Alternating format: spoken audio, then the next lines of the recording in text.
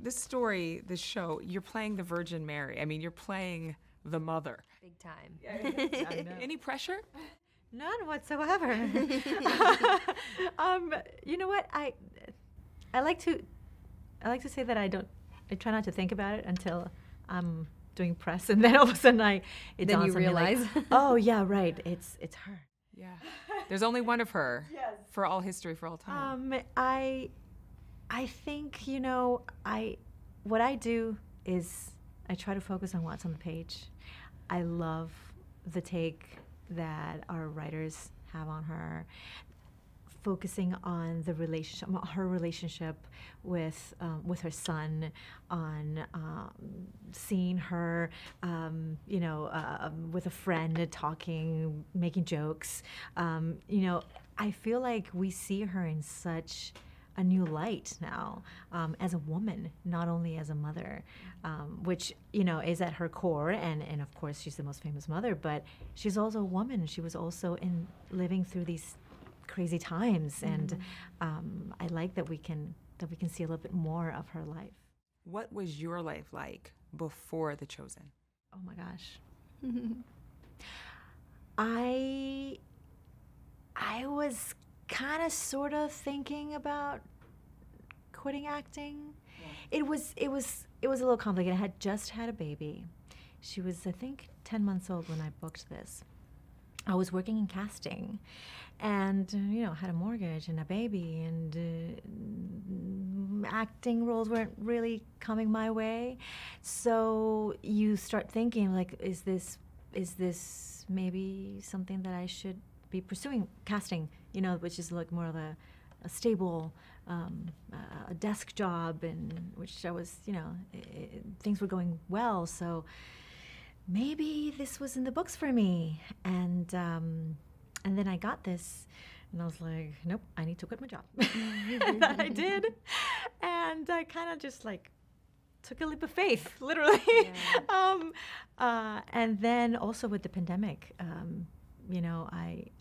I was thinking at the time of going back to casting, and then the pandemic hit, and there weren't any jobs out there.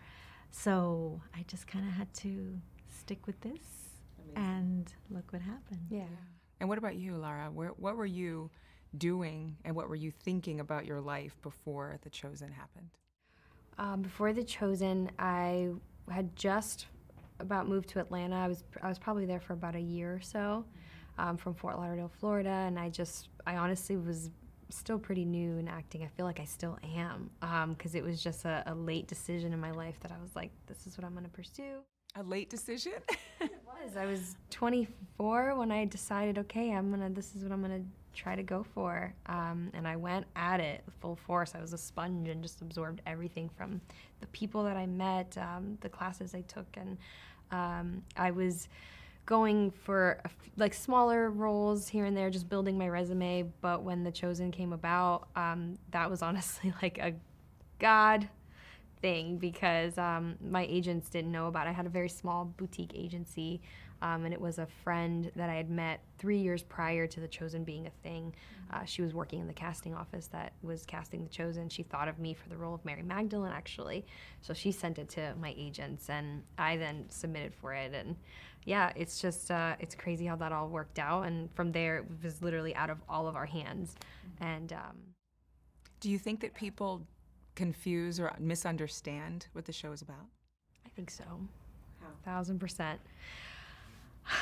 I think when people hear a show about Jesus, they automatically think that it's going to be terrible, that it's going to be cheesy, because they sort of have for many, many years, until you actually watch it and you see how incredible it's truly made. The writing, the humanity that comes out. We're so much more alike than we're different, and I feel like it's a show for everyone. It's not just for people of faith. I mean, we get messages from people that are literally, he said, I'm an atheist, but this show cinematography is too good to pass up.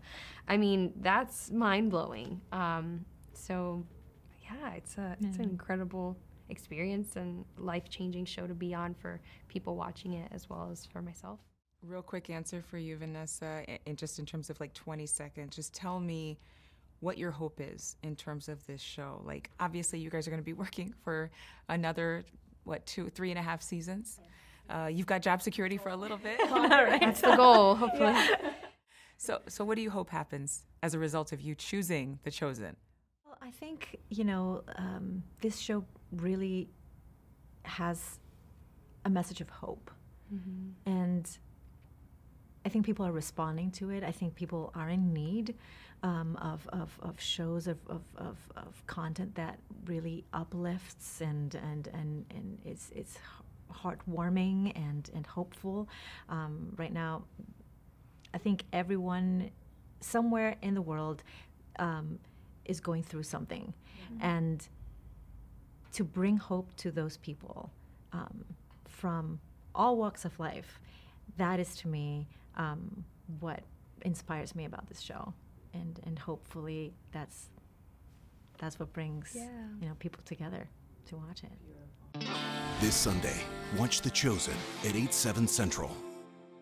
Thank you for watching. Go to newsnationnow.com to find NewsNation on your television provider. And don't forget to click the red subscribe button below to get more of NewsNation's fact-driven, unbiased coverage.